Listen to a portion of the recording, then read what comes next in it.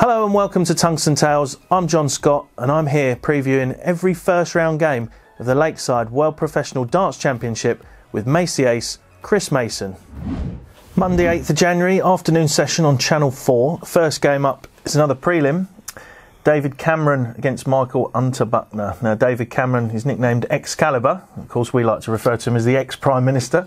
But Unterbuchner, don't know a lot about him, come through the qualifiers at Bridlington. Yeah, and since he's come through the qualifiers, he found out a great stat. He hit a 9-darter somewhere in a ranking event, so can obviously play the game. Not a player I know a great deal about. Cameron, a lot of experience, played Lakeside many times. His fifth or sixth appearance here at Lakeside, played in some world trophies. Doesn't have much success on TV, which has to be a bit of a worry. The bookies have got Michael just about favourite for this one at 4-7. And I think there might be some value there, based on the very fact that David Cameron's won one game and then lost to Danny Nopper 12 months ago. Yep. So that's no great shame, but the fact that he's not won a game in the World Trophy, and I think he's had 3 of those, it's a little bit of a worry. So I think the bookies may have this one just about right, and at 4-7, there's a little bit of value.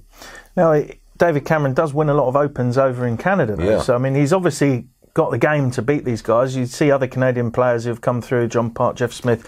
And these are the events Jeff Smith would be going to, and he's Canadian's #1 player according to the rankings.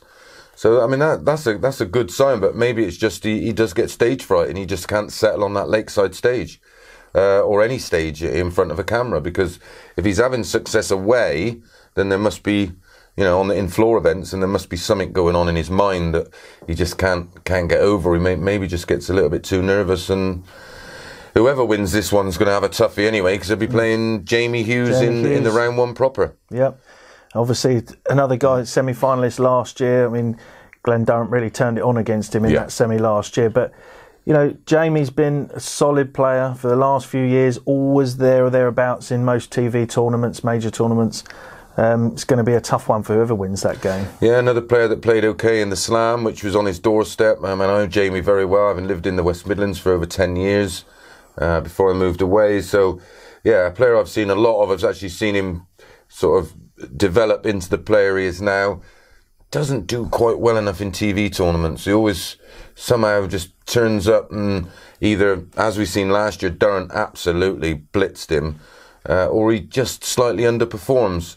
And he needs to. He's another guy who works full time. And he's got quite a stressful job. I'm just not convinced with Jamie, and it's a shame. I expected him to kick on, and he's still got time. He's still young in terms of dart players. Let's not forget, Phil Taylor didn't win his first world title until he was nearly 30. So darts is one of those very forgiving games in terms of age.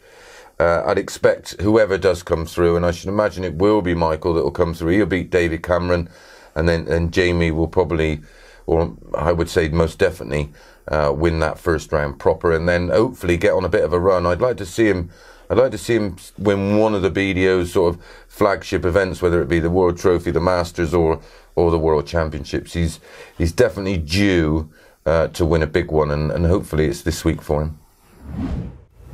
Stay tuned right here on Tungsten Tales in association with Win More Darts for all the post-match interviews and live updates from the Lakeside World Professional Darts Championship.